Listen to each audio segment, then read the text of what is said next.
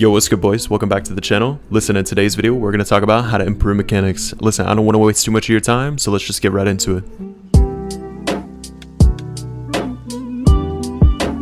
The best way to improve mechanics is to use this map right here. Pause the video for the map code, and let me show you around. So this is Raider's brand new piece control map, and it has 3 different sections. If I have time, I like to run this whole entire course every day because it seriously is the best practice to improve mechanics, especially on controller. So we're going to start with the basic first, so let's hop right on in. And so basically, you practice the piece control whichever way you feel comfortable. And you can practice this different ways. You can come around here, cone your opponent off, box him, and practice the peanut butter edits and stuff like that. This also does change directions every time you kill someone, so it gives you practice on both sides.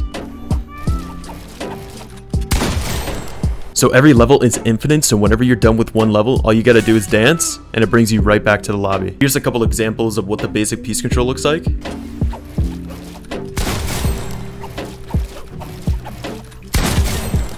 And these levels right here are the more advanced piece control. So on the advanced levels, it tries to put you in very common situations that you have to go through, and it's really good practice for in-game situations.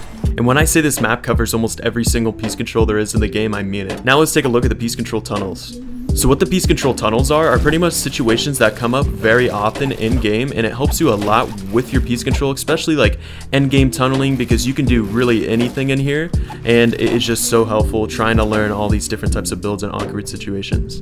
And if you guys do end up using this map, please go subscribe to Raider's channel. His channel link will be in the description, and go thank him for making this amazing map.